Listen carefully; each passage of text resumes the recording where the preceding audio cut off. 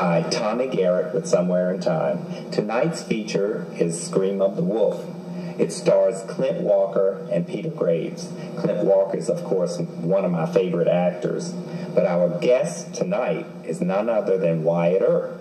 Yes, you guys, it's Wyatt Earp. Hugh O'Brian, the actor, is here to discuss with us his interest in movies and his wonderful humanitarian work, and he's the most positive and person you'll ever meet. So anyway, when I come back, you'll meet Hugh O'Brian again, and we'll be back after a break. Hi, I'm Tommy Garrett, the host of Somewhere in Time, and tonight's feature is Scream of the Wolf, and it stars Hugh O'Brian's friends Clint Walker and Peter Graves, and we're here at Mr. O'Brian's beautiful home in Beverly Hills, California today. He was so gracious. He and his beautiful significant other, Victoria, or is it Virginia? Well, she'll... Either one, you know. Well, it's Virginia. She's Virginia. She's beautiful, like the state. My partner. And she's wonderful. She is.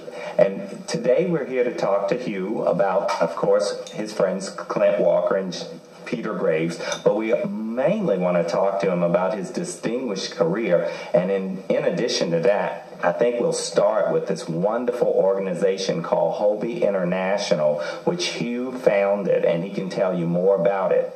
And at the end of the show, I'll give this address to Somewhere in Time, and if you're interested in finding out more about this organization, please just send me a letter, and we'll be glad to connect you with Hugh's organization, and you can help out in any way. Well, in the meantime, they can look up the website. It's HOBY.org for organization, and HOBY is pronounced Hobie, and that's short for my name, Hugh O'Brian Youth. There it is. It's a wonderful organization, and I've worked with you on it in the past, and you've done so much work, Hugh, with the youth. You know, well, I couldn't do it if I didn't have the thousands of volunteers we have out there.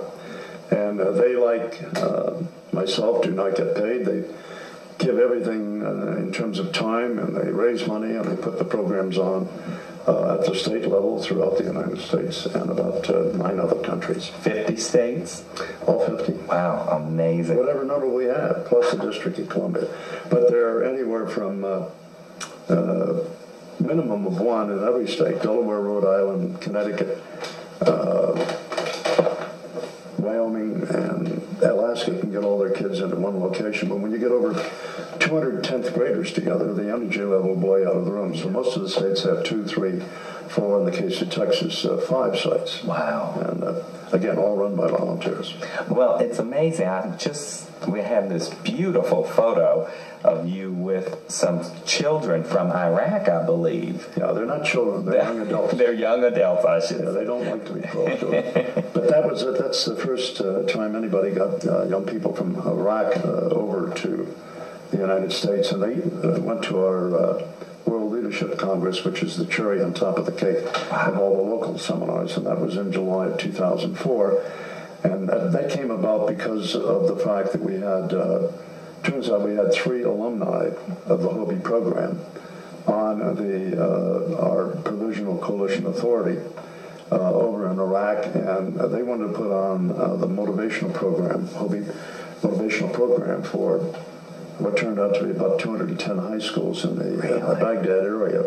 And from that, well, I helped him do that, and of course the State Department worked with me and with them to put it on, and they held the 3-day program over there, and then they narrowed that down to the 5 guys and gals that you see in here, and I don't think you'll see any faces any happier than that. And there are 3 teachers here, if you want to show them that. Yeah, I did. And the sad thing, well, first of all, it was a great experience having these young people with our young people from every corner of the United States plus 20 other countries.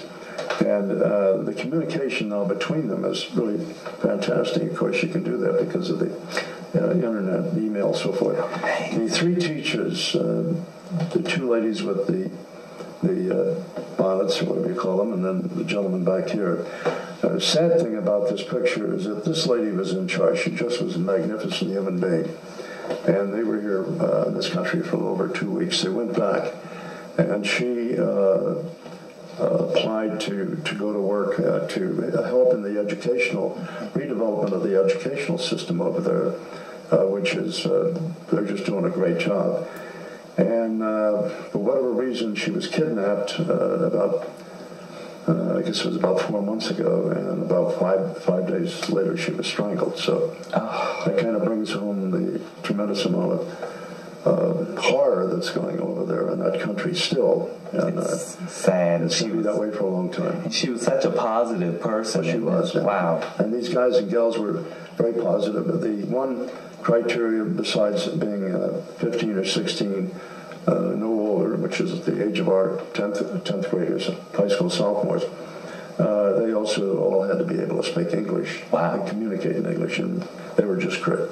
My dad was a horse Marine, World War I. I knew the Marine Corps hymn before I knew the national anthem, and when I enlisted in the Marine Corps, 1943, I was 17, and right out of boot camp, they made me a drill instructor, and so I'm very proud to be the youngest drill instructor not only in the Marine Corps, but any branch of the services. Wow, that's amazing. No, not necessarily. I think it is. Well, they had to get anybody that had, in 43, anybody that had any time in the Corps had stripes and needed them over in the Pacific. And if you could take them to the mess hall without marching them through the barracks, you got the job. So that's what they assigned me to do, and they did it. Well, you're world famous for your role as Wyatt Earp, and he really was a stand-up guy, someone that people could always depend on to do the right thing. So many. He was in real life too, from what I've heard that too. I have to just say that, was it a lot of fun as well as. What was it like playing? There was a lot of hard work to it. We did about 18 pages of dialogue a day, and I'd be up and at it at about 5 in the morning, and I wouldn't get home until about 9 o'clock at night, and then have to try to memorize 18 pages for the next day. But that was the job, and I did the best I could. We had a great crew, and it was the first adult Western on television. And by that, what that meant was that it was, in no disrespect, it was not a Gene Autry or a Roger show. It was, the people wore the clothing that they actually did. Our wardrobe on the set and the parts we did were actually what they wore, whether it was Dodge City or Wichita or Tombstone. And the outfit that I wore, I don't think we have the picture there, but those were with the vest and everything. And there was a frock coat. We'll find one, maybe put it on the show later. You can see it. But that's what the mayor wore, or the guy that ran the hardware store or something. There weren't polka dot shirts and very, very few white hats. Matter of fact, I almost lost the show because I insisted on wearing a black hat, not a white hat. Wow. And if you want to do authentic things for this show and so forth, I said the last thing that Wyatt Earp would wear would be a white hat. Anyway, they finally said, well, okay. And I think that the wardrobe and the dialogue, the kind of dialogue that people actually said back then, a little bit different than Deadwood on TV. They didn't have as many four-letter words in it. Amazing.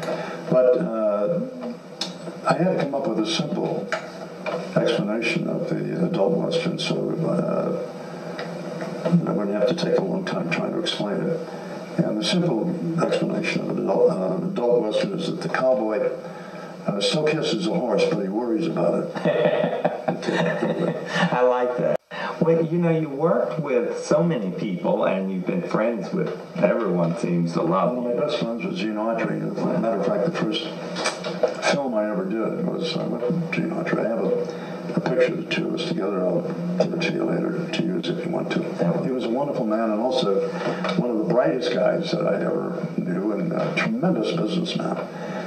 He wound up owning the baseball team, and he had owned a couple of television stations. He was a very smart guy. He was. And you're smart, too. I don't know about that. You worked with Clint Walker in a Cheyenne episode or two as well, didn't you? No. You did. Well, I know you have worked with him in something. We did. We both had the same business manager. And Clint was a terrific guy. I mean, he still is. He's still with us. And Jim Arness and those guys, Jim Garner, they were all, quite wonderful people. Yeah. And one of the people that worked on our show, who I really was quite fond of, was Morgan Woodward. He played Shotgun Gibbs. And he's still alive. Yeah, and I think it'd be great if you did. I do too. I love Morgan. Great guy. Yeah. I met him in Charlottesville, Virginia.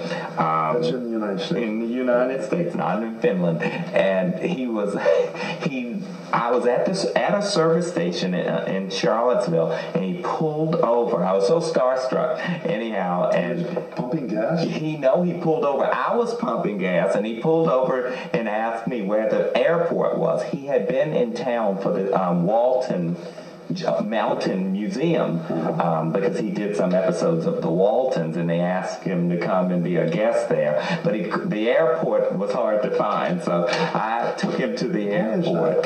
Oh, probably because Charlottesville is an old town and as they built it, it seems that they didn't plan for traffic, and the highways don't meet as well as they do here in LA and New York. So okay, so you're suggesting I go to Washington D.C. and drive down? Yes, I'll pick you up. I'm always trying to get you in town.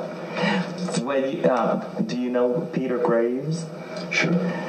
Do you like their work? Do you respect them as actors? And sure, but I respect the people that I've mentioned even more as a human being. And believe it or not, I don't care how big you are in the business or whatever, we all have to go to the same John. Yeah, that's true. That's true. And those that don't are full of it, and they stay full of it. And they stay full of it. Did you find each role hard to get into? Because all of the work you did was so different from each project. Well, let me tell you one of the great privileges that this business offers, and that is and I played many people, from Thomas Jefferson to Washington, people that really were outstanding in the development of our country. I played all kinds of different roles, and I've always not only prided myself, but I felt it was very necessary because of the way I'm made up to read as much as I could about the individual and become really informed, not just about the stuff that you read about them, but the inner life that they led, their families, and how they handled different situations. And that helped me tremendously in trying to give a true vision of that individual when I was given the role to play it. And that's the fun of the business. I did a tremendous amount of research on Wyatt Earp, and we had the privilege of the man who was authorized by Wyatt Earp to do his life story and the life and legend of Wyatt Earp. Stuart Lake was our advisor on the show, and he had spent, over a period of 5 years, from about 1923, 24 to 1929, when Wyatt died, meeting with him and getting different parts of the story for the book. And Wyatt lived a fantastic life, and he died here in Los Angeles on 13th Street, little bungalow, and he passed away with his boots off. In other words, he had a normal leaving of the world. He was quite a human being, and his wife Josie. If we have time later, we'll talk about that, because it was quite an interesting story about how they met, and then what they did and where she was from. Well, it's interesting because I really do think a lot of these shows, like Wyatt Earp, Cheyenne, Gunsmoke, they're all getting a resurgence. There's such an interest, and not just on TV land, but also just. Well, the advantage that those shows had that we didn't have is that they all eventually were done. Were able to do them, some of them in color. We never did. All ours were in black and white, and that's caused a problem in terms of really getting the replay. And the producers didn't want to spend the extra $5 to $5,000 actually to film it in color. But by the way, the DVD set, Minor was putting out a 4 DVD set, which will be out there and on the market in, I guess, about the middle of this month, or certainly the first part of next month. And so that'll be out there for anybody that's interested in taking a look at it. And they also have a bunch of interviews in there that are interesting from people that actually worked in the show, including myself. And by the way, if you're interested, take a look at our webpage. You can buy it from us, and that is hoby.org. And it's really, they did a great job. There are 26 episodes, and they used four major areas of history in terms of Wyatt's career: Wichita, Dodge, then Tombstone, and then the final episodes are the ones that led up to, and then the final of the gunfight at the OK Corral, which has become quite famous. Yes, it has. Do you find that baby boomers remember you more, or are younger people today because of Hobie.org? Well, I would much rather have them know me because of Hobie, which is where I put all my guts, bucks, and time. But you have to be almost 50 or older to remember and sing the Wyatt Earp Show, because we were on from 55 through 61, and so anybody younger probably didn't see the show. But there are a lot of other things that I did which they may have seen. I'm the very proud father of the governor of California. Did you know that? Yes. You did? Yes. How'd you know that? I've heard a lot about you. No, anyway, that's Arnold Schwarzenegger. I think he's done a damn good job as our governor. By the way, the film happened to be twins with Danny DeVito and the little guy. And the big joke throughout the show was that the little guy, Danny, and the big guy, Arnold, had the same dad. So I am the proud father of the governor of California. But I also had the joy and the fun of having John Wayne, the Duke, referee my first fight in the Marine Corps, and then I'm the last guy shot in The Shootist, which is a great film. And by the way, if we have time, I'll talk about that, because there was everybody in that film that had any kind of a name at all, including Stewart and Dick Boone. We all asked to be in the film because we felt it would be the Duke's last film, and it was. Ours was about I think there were about 15 or 16 platoons going through boot. This is 1943, and ours was about the fifth, sixth fight, whatever. And the ringmaster, before starting the fight, introduced the guy to fight for my platoon, which happened to be me. I was about 160 pounds, wringing wet, same height I am now, about 6. And then they introduced the guy from the other platoon that I was going to fight against. And he got in the ring, and he was probably the biggest man I'd ever seen in my life at that point. He was about 6'7", a huge guy, and weighed a little over 300 pounds. He was a tackle on Texas A&M football team, and he had enlisted in the Marine Corps, so he was the guy that representing the other platoon. And I looked like a midget next to him. But anyway, the ringmaster said, "We got a surprise for you guys, and we have a treat. There's a man here making a film. His name is John Wayne. He's doing a film here in the San Diego area, and he loves the Marine Corps, so he's volunteered to referee this match."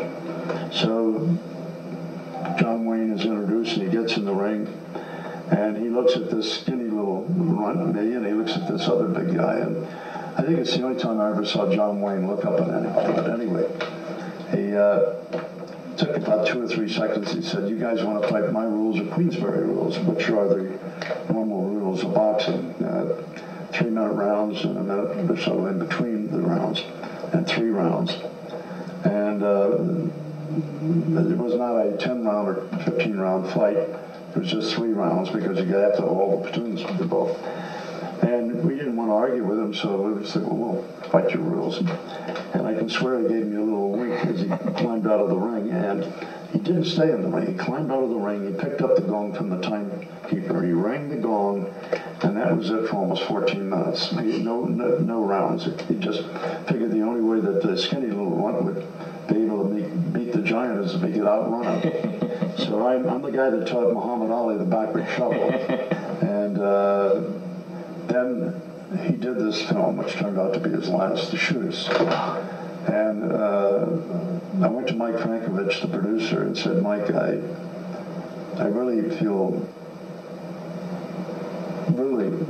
that it would be, I want to be in this film so bad." He said, "Hugh," he said, "there's nothing left in there. There's no, Jimmy Stewart's playing the doctor, Dick Boone is playing whatever the role was, and of course Lauren Bacall, and Ron Howard, who's now a big producer, was was a young boy, 11 years old in the film."